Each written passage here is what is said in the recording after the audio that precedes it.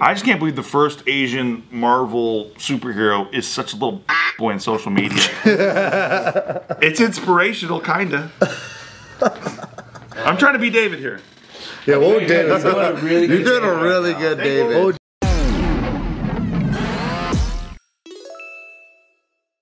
Okay, and a lot of people wanted David to be here for this, but he's not, so we'll just do it anyway. We'll just be louder than we usually are. One of our followers, Nikki, sent this, and it's pretty good. There's a thing that happened where an article was posted on Huffington Post. Alright. So that's fucking great. So this is the, before we get into it, this is the name of the article. It just says, "We love Simu Liu, yeah, I get but it he's not the only talented Asian thirst trap in Hollywood." Well, he could have been fooled. That's not Simu! No, I know. Exactly. It's an example of a thirst trap in Hollywood that's not Simu. So what happened? That's why they wanted David? That's why they wanted David, so David could talk shit. The thing that's interesting is that it's the way that, like, the guy who wrote the article posted it and added a quote from the article that says, "I'm all for an Asian king thriving, but when a single actor gets the bulk of Asian male roles in Hollywood, it feels a little like tokenism." So he's inferring that This guy's a fucking bitch. a lot of the roles are like going to the same Asian people. And honestly, Simu said something that was actually pretty spot on. He goes, "Way to attempt to put us against one another. What bulk of roles are you referring to? Are there movies I'm in that I'm not aware of? Do you think that there is a quota of Asian male roles that is a zero-sum game? Everything I have taken post Shang-Chi was not written Asian. We've been able to reshape stories to get more representation on screen. Get your facts right." And he does have a point. But sometimes he shouldn't respond. Well, he's gonna respond. Simu's gonna say like, something. oh my god, that's such a long, that's such a long response to just like a little sentence headline. Yeah, it wasn't condensed down into the, into the brass tacks. But I do like that he is saying, like, I'm not in every fucking movie. Like, he's not. Simu, yeah, he's on Shang-Chi, but like, he's not. But also, no shit, right? Like, of course he's not in every fucking movie. Is he saying that, like, it's the same circle of Asians that's in every movie? Because I'm like, yeah, I mean, that's the Asian Hollywood group. Who the fuck else are they gonna choose? For me, it's like, dude, one step at a time, dude. We just had Shang-Chi fucking, like, I don't know, a year or two ago. Before that, the last big movie was Crazy Rich Asians. We're making fucking strides. One step at a time. Stop complaining, you fucking little bitch. I guess what the writer of the article, Ian Kumamoto, is kind of trying to say is that I think he's trying to shine a light on more unsung heroes within the Asian actor. Then say it like that. Why you gotta be a fucking entitled little bitch? Why you gotta take down Simu while saying other shit? You know why? What are you talking about? Because this generates the clicks, baby. It's controversial? Yeah, come on. Yeah, and He gets to include Simu Liu's name in the headline, and he knows Simu's gonna respond because Simu has no fucking skin at all. He bites the bait, yeah. He takes it all, dude. He can't wait. He can't wait to get shook about it. But just the way that it looks, where like if you're gonna say that quote and then put a picture of Simu, it's kind of like, why are you going after that particular thing? I just can't believe the first Asian Marvel superhero is such a little bitch boy in social media. It's inspirational, kinda. Anthony, you had something you wanted to add? I'm trying to be David here. Yeah, whoa, David. You're doing a really good, David. Oh, David. I mean, to me, there's more strengths and just not talking to peasants. You know, like, I mean, Simu's achieved such a high point. Like, do you see Will Smith commenting to, like, haters? Will Smith might be a bad example. He did slap someone. But he slapped Chris Rock. He didn't slap some hater on the street, right? Imagine he did that. Oh, okay. That's the thing that he's doing. That's what I'm saying is, like, these guys, like, Simu's achieved a very high pillar. When you're, like, royalty at this point, what are you doing fighting with peasants? Yeah. With Ian Ukimudu or whatever. But also, like, because he's using his name to get some clout. Right? Oyster Kumamoto guy. Oyster Kumamoto. It's not like he's ripping at Michelle Yeoh for like bagging all her roles because she kind of always consistently. She took roles for decades. That's what I'm saying. So Get after her then. He's not hating on her, and none of us are hating on her. I'm not saying anything bad about her. I'm just, Well, what do you got to beef with Michelle Yeoh? I love her. She's so hot. She's killing it harder than Simu is in that same concept, but he's not hitting on her. You know, like so it's like it seems a little bit just really bitchy about this guy as well. But this happens all the time in Hollywood, right? Like someone becomes like the hot thing. And then everyone wants to book them. So then they get like, they secure 5-10 movies after that big hit. Same thing happened to a lot of members like in the past of like, or like, so for example, Cuba Gooding, right? When he came out with Hustle and Flow or whatever, or... Hustle and Flow? No, fucking, the other guy. Terrence Howard. Terrence Howard. Okay, yeah, Terrence Howard. He kept going one after the other. He did have some, yeah. He got paid way more than Robert Downey Jr. and Iron Man. He did. Well, that's also in part due to 10-picture deals and things that people get behind the scenes that we don't even know about. Yeah. Like Paramount Pictures will sign someone for multiple movies. The thing about Simu Liu is like he is a household name in a lot of ways, right? So it's kind of in the interest of the media to punch up.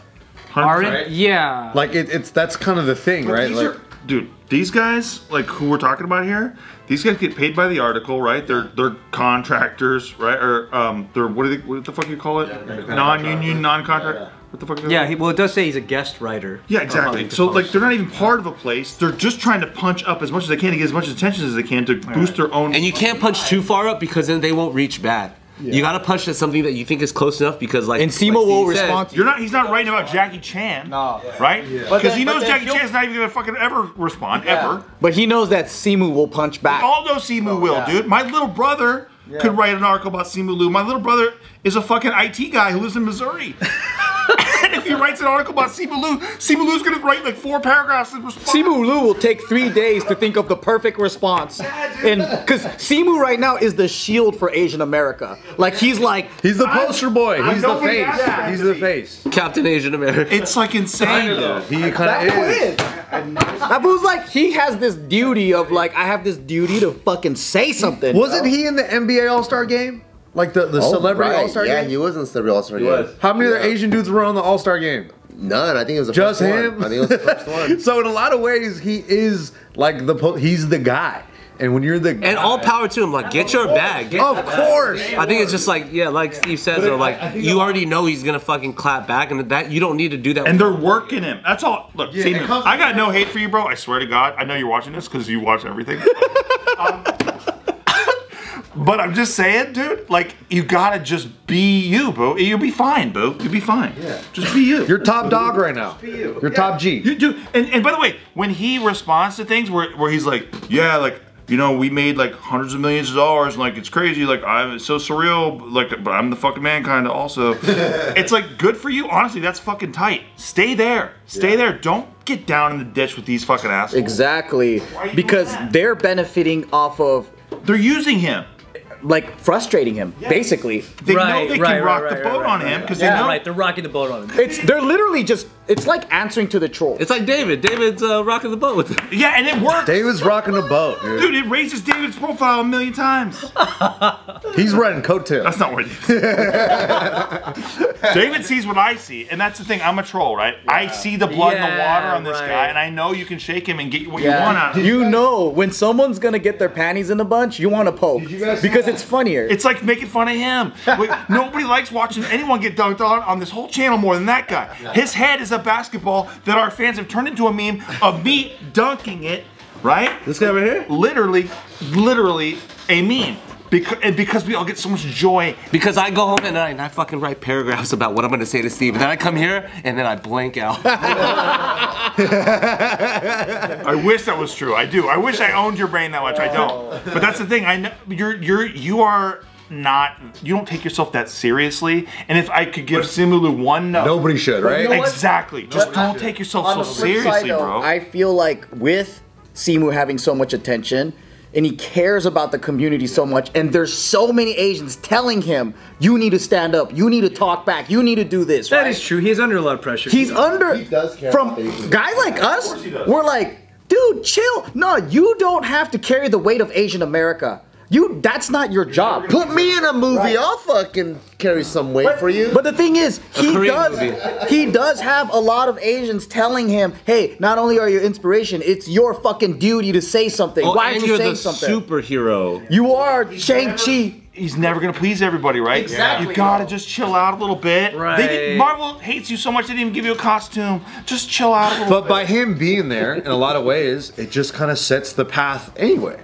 Like Just him existing. by him being there, by He doesn't have to say anything. him being Simu Liu moves the needle so far that like he's the guy, he's the man. Like, do you guys see that video of Michael B. Jordan at the Creed set? Like he was on the red carpet or something, and this girl who he went to high school with interviewed him.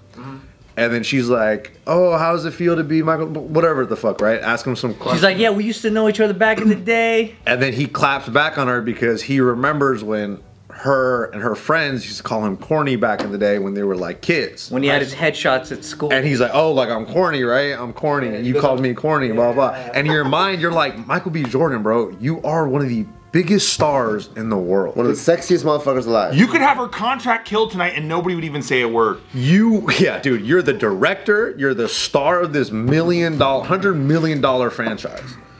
And you're like punching down on the like. You don't have to say a thing to this lady. Like you already the Being called corny is nothing. Well, it's also because she was trying to. and you're in high school, bro. She was trying to act like they were friends back in the day, like verbally to his face. And he was like, "You made fun of me. For sure. You weren't my friend."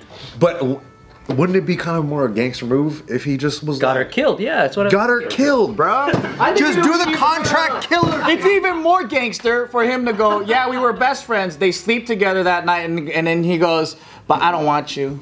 Oh, that's gangster. That's gangster. Or he's fucking her that night, right? Oh, and then he's God, like, hey, here we he's a go. shit corny, he's a shit fucking corny. All right, call me corny boy. Call me corny, you bitch. Yeah.